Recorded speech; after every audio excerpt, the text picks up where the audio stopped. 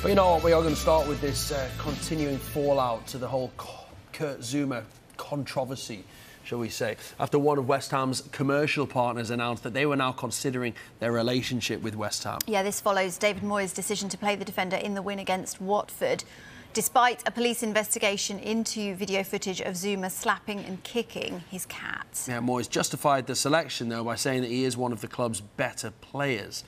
So, despite West Ham condemning Zouma for the incident, the defender kept his place in the starting 11, although he was booed throughout the night when he had the ball.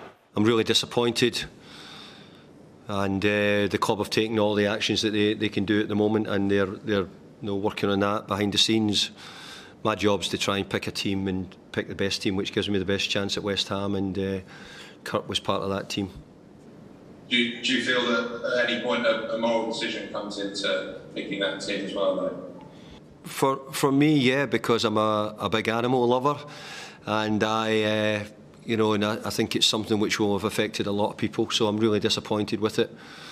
But as I said before, my job tonight was to try and win for West Ham and put the best team out I could to give me that chance. I completely was really disappointed with what I saw and what I was told. There'll be people who are all disappointed with that, and I understand that totally. The club are dealing with it, as you well know. I've already spoken to them, and we will we'll move on as much as we can. We wanted to try and get this game out of the way, and we understand that it's not something which everybody's pleased about. In fact, nobody will be pleased about it. It's a really poor situation. So Zouma played the entire game, and that was a decision which has been criticised by one of their commercial partners of West Ham.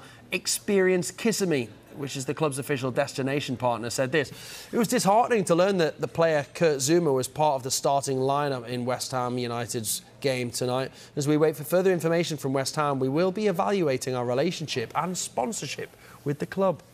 I didn't expect him not to play, because I know he's one of their star players, and if something has happened in his private life which is now causing some sort of controversy, that will be for him and the club to deal with. But I don't have a strong opinion about it, because, to be frank, I haven't followed the story to any great extent as yet. I've been preparing for the match all day. I've been preparing football.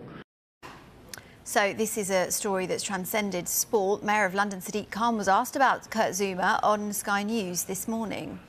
It's despicable. I think a number of things need to happen urgently. I think the RSPCA and the police need to work together to prosecute this player. I'm disappointed in David Moyes and West Ham, actually. I know how important 3 points are. I support a club as well, but I think they should have shown leadership and dropped him last night. And I worry when young people see Premier League footballers getting away with bad behaviour, or prime ministers or anybody else, that thinks it's OK and you can be successful. That's why it's really important for leaders and role models, and whether you're a footballer or the mayor or journalists, we're role models, and we should lead by example.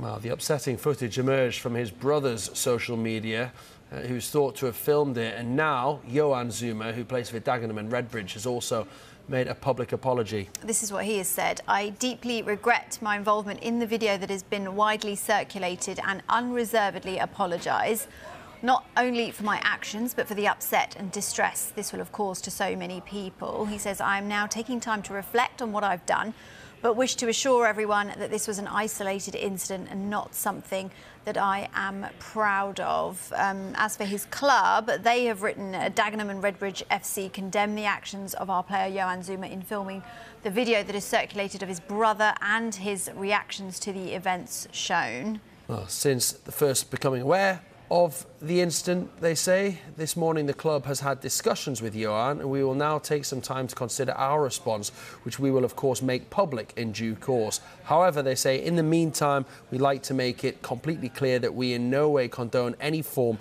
of cruelty towards animals and take this matter very seriously. Yeah, so that statement then from Dagenham and Redbridge, the club who Kurt Zouma's brother Yoan Zouma plays for.